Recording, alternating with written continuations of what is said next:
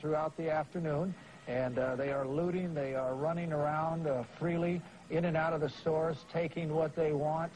And Captain Ron has come online. Welcome aboard, Captain Ron. You've been over the scene. We've been watching this throughout the afternoon. It's unabated. And do you see any police presence? No, I don't, Harold, and thanks a lot. It's great to be back. I just arrived on this scene, and when I arrived, I thought that we had a fire on the north end, and then I thought this was routine shopping traffic for Fedco with all the cars out here, and just a closer look, and I realized that people are running around, and they're actually stealing out of the stores. Absolutely unbelievable to me as I watch this scene below me. Well, it is unbelievable, and we heard the mayor of Compton say that his city is clamping down, and they are going to put a stop to this. We understand right now that the National Guard is being deployed in Southern California in conjunction with the CHP and the LAPD, and obviously their total effort will be to curtail this kind of thing. Christine, you said it early on this afternoon that this is feeding on itself now. You've got people coming down there, men, women, some of them even bringing their children in their cars. It's almost like they're on a shopping spree. It really is, Harold. It's just hard to imagine this is going on. And you mentioned the National Guard. I've been listening on some of the aircraft radios, and there are reports that the National Guard is now deploying just south of the Coliseum. And once we get done covering this, we can head out that way and see if we can see some of the first deployment of that National Guard. We watched this looting at this shopping mall. I want to stress a couple of things that have happened. Two very sad things among all of the fires that are breaking out, and they're just breaking out like a virus all over the area affected. Two key places have burned. Mark Ridley Thomas's own field office is burned right down to the ground. There's not a bit of it left. Mark Ridley Thomas's city council field office in south central Los Angeles burned. Also, a city library branch has been burned down to the ground. There is nothing left of it, and that is particularly sad, not only the loss of the books and what it means to the community, it's also a historical landmark. It's gone. And the people just walked in. The security guards gave up. The store said, that's it, we're getting out of here. And the people just walked in, some with shopping carts. They turned the sprinkler system on, we're told, so that the store could not be torched. They wanted to keep everything wet. Now, at one point, we had a small problem, and we won't necessarily show you that, but one gentleman came up and tried to take the camera away from photographer Dave Bussey, and we had to retreat out of the store at that point. There was absolutely no fear of our being there, and just maybe 25, 30 feet away, there were a number of LAPD officers who were just watching. They were helpless. The store was different. Some people walked out with a shopping cart full of soap. Others took liquor. Others took tape. You name it, they had it. And the parking lot was just full of cars. There were hundreds of people there. And nobody seemed to care much about it. Most of them were laughing and joking with us. And again, we told you about this earlier. Many of these folks brought their kids with them. And no one can quite understand what kind of a lesson that is meant to be for them. Folks were not at all reluctant to talk with us. Many of them did. In fact, one woman who came out with a shopping cart full of groceries was more than willing to talk to us. And as she unloaded it all, she told us that, yeah, she didn't think she was stealing anything, that it was there to be taken, and somebody was going to take it, so it might as well be her. We're losing our picture now. Again, we're the damage inside and out. Young people, people of all ages, teenagers. You wondered about the people there in their 30s and 40s and 50s who were going in there, bringing out cartons of food and other foodstuffs and supplies. Joe, do you get the feeling? Yeah, Harold. Do you get the feeling watching these people up close that they almost feel it's their right to participate in this kind of looting and lawlessness? That was the problem. We mentioned that last time, Harold. They think because of the Rodney King decision that they're not getting a fair shake, and this is their way of showing the system that they're going to get back. And here we have the lady with the shopping cart. She talked to us about what she took and why. Some cheese, some bologna, different things like that. Some things for my kids, my godkids. Well, the police are not doing nothing. If they wanted to stop us, they would have stopped us already. What would you consider what you did? Did you say it was stealing? No. No, I don't consider it stealing, because if it was wrong, they would have stopped us. Right. You know, all this wouldn't have happened if they would have done us right. That's all I got to say. What's your name? Sharon Tillman. Sharon Tillman. Okay, thanks, Sharon. Donna, help me with this stuff. Hey, please, get my door.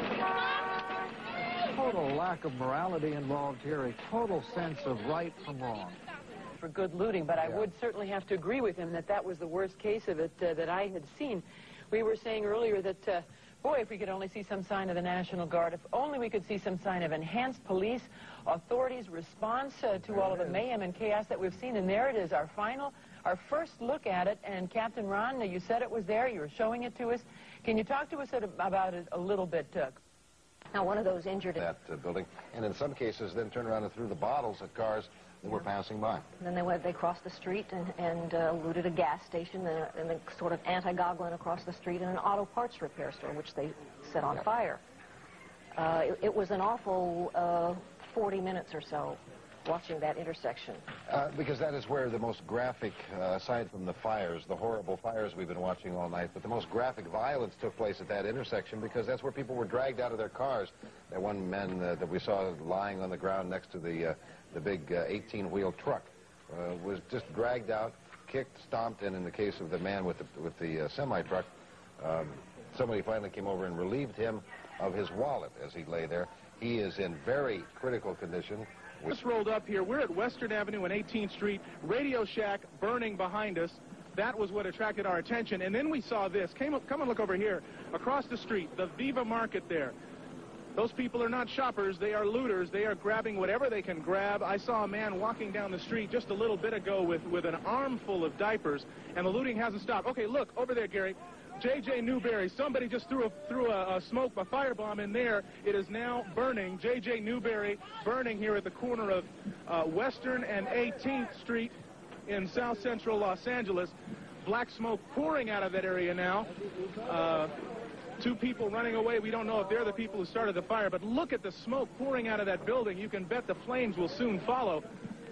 This is an amazing scene here. You've got a fire behind me. You've got a fire that just started there. I mean, literally, since we've been on the air, just started there at J.J. Newberry, and people looting to the left here.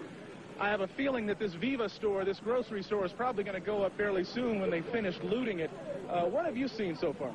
Like all these polluters everywhere, everything. Were you inside Viva? What's going on in there? Nah, I haven't been inside there. Well, I have. You have? Yeah, everybody's taking all the food and everything.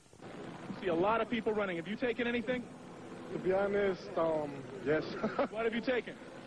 Like cigarettes and that's it. Why? Why? Why are you breaking the law like this? You know this is illegal. You know this is wrong. Why are you doing it? Well, since I've seen everybody do it, that's why I just did it too. That's the only reason I got. But I'm mad too because of, about the Rodney King case. Go inside. Obviously, it was too hazardous to do that. But then we have the reports of others who say that someone did go in. Somebody drove up in a Jeep or a Suzuki Samurai.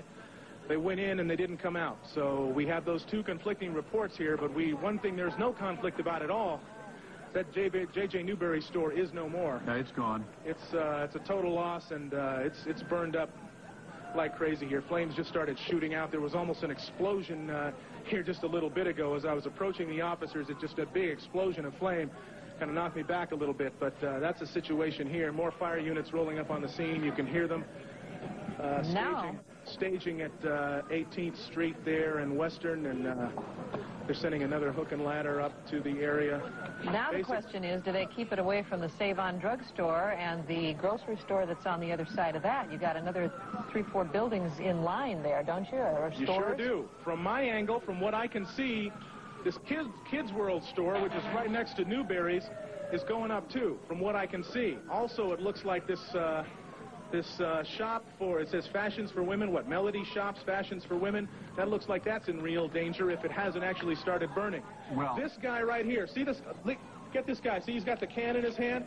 The sergeant, that was the man that the police sent on his way a second ago. They say he's been attacking the fire trucks, throwing things at him. They told him, if he keeps it up, he's going to jail. Now, you can see him taunting the officers right there. This is emblematic of what's been happening right here.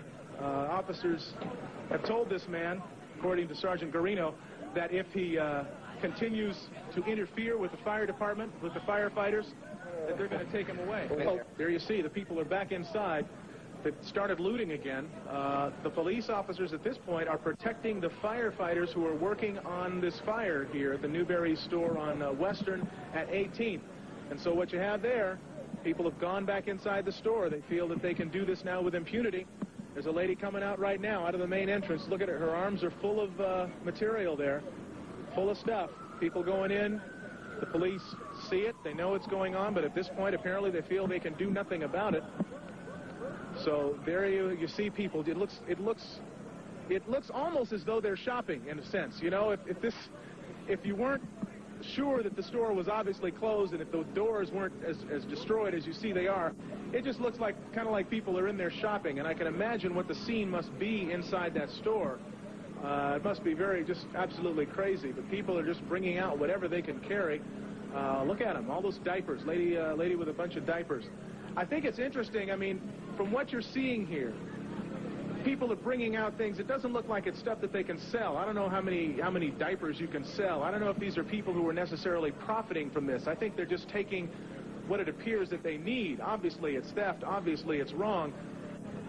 Well, but, there's a certain necessity that seems to be driving what people are doing here. Stocking up a little bit. You alluded to it earlier, Mark. They're reluctant to do it. They see everybody else doing it, and in their minds they say, look, I need this stuff. I can't afford it. I'm going to do it. But if you ask them when they come out, like the guy with the cigarettes, they'll give you all the reasons why they shouldn't be doing it. Yeah, I'll tell you what, we may actually move up there a little bit if we can stretch our cable that far and maybe ask some of these folks, talk to them, do an exit poll, if you will. All right, well, wait a minute. Before, I'm sorry, the hour is late. That's all right, we needed something to laugh about. This is a very serious situation. The police are coming up right now. Look. There they come. They're coming up to the store again. Maybe, I don't know, maybe they're watching watching the news. Whoa. Look at that.